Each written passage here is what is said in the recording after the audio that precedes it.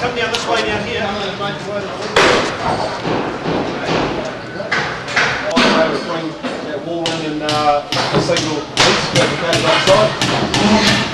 Now the walls have tendons running through a hollow duct through the middle of them. And those tendons are stressed to introduce compression into the wall. And when the wall moves under a seismic event, they provide a restoring force to pull the wall back into the original position.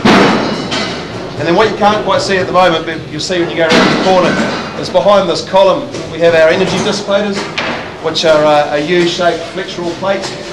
And as the two walls are moving, you're getting some racking action between the walls, and those plates are flexing, and that's providing our seismic energy absorption. So that basically dampens the structure. If you take a step back from the detailed design, for us, the building is dual in nature, if you like. The shear walls are really quite sophisticated in terms of the structural technology involved in building them. But as some of you may already have noticed, the rest of the timber structure is about as simple as it can possibly be. It's rebar full-height columns, 3 bolts hold everything together in pairs of beams. So all the structure you can see now will be on show. We're pretty accepting of the LVL as a manufactured product. Choice 1 was to leave it as it comes out of Hunters, unscraped, unsanded, very much as an industrial product. We said no, we're trying to finish it.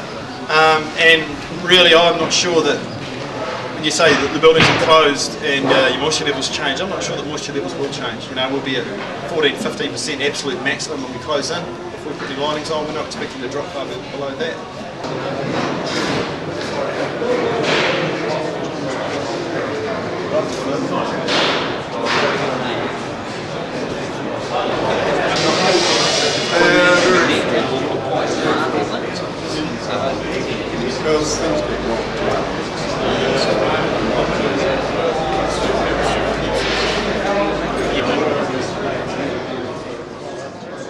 What you see now is what you'll see when we've finished all the structures out.